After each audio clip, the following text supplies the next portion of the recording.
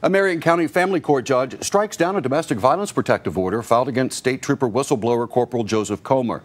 Now, that move came after Comer's accuser, the mother of his child and fellow trooper Vicky Mara, requested the DVP be removed because she doesn't fear him any longer. But sources tell Eyewitness News there is much more to the story involving Mara's superiors at the state police and some members of the agency's former leadership team. Lead investigative reporter Kenny Bass joins us in studio with exclusive details you will only find here. Kenny? Well, Gina, Dave, the domestic violence protective order impacting Corporal Joseph Comer originated from two alleged instances at December child custody exchanges in Ritchie County.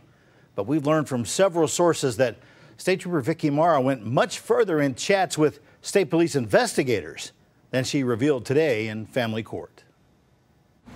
A short 25-minute hearing at the Marion County Courthouse did away with the domestic violence protective order, which had limited Corporal Joseph Comer's visitations and contact with his young son. The mother of Comer's child, West Virginia State Police Trooper Vicky Mara, had previously testified Comer put his hands around her throat at a December Ritchie County custody exchange, and a week later, Comer allegedly threw a sippy cup at Mara, bruising her head.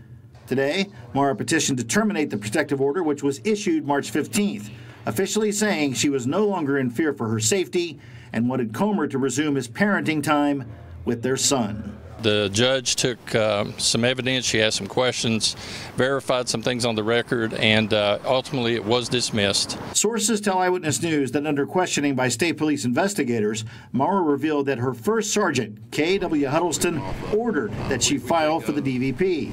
Additionally, Mara allegedly told investigators that she was encouraged by high-ranking state police administrators, including the agency's former superintendent, Colonel Jan Cahill, to initiate legal action against Comer. My sources right now, who are very reliable sources, are telling me that she has fully recanted and that she is pretty much stating that she was ordered to get the DVP, and she was ordered to comply with the criminal case by her first sergeant. The corporal revealed exclusively to Eyewitness News that he was the whistleblower who penned a multi-page anonymous letter outlining serious allegations of state police wrongdoing, including placing a video camera in the women's locker room of the State Police Training Academy, theft, and sexual misconduct. Mara also reportedly told investigators that Huddleston helped form the criminal complaint and that the first sergeant misrepresented a photograph of Mara with markings on her neck. Mara said the markings had nothing to do with an assault by Comer, but Huddleston said it was bruising, which indicated the corporal had attempted to strangle Mara. Huddleston also allegedly deleted timestamp information on the photo, which would have contradicted the timing of the accusations. The photograph that was used, there is evidence right now to show that the first sergeant knew or should have known. It was date and time stamped, and it was cropped off when it was given to the magistrate as evidence in Ritchie County. It does not correspond with what she said happened and when she said it happened. And she is recanted as to what those bruises actually are. And she told the First Sergeant Huddleston where they came from, and he said it didn't matter, that he was going to do that anyhow. So with the DVP now terminated, we contacted the Ritchie County Prosecutor's Office to ask about the status of the criminal charges against Corporal Joseph Comer. We were told that Prosecutor Samuel Rogers II was in court this afternoon and that he would get back to us as soon as he was available.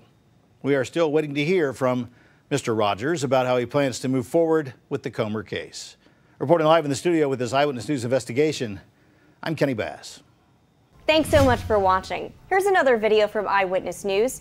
Just click right here to subscribe to our channel and make sure you hit that bell notification to get the very latest.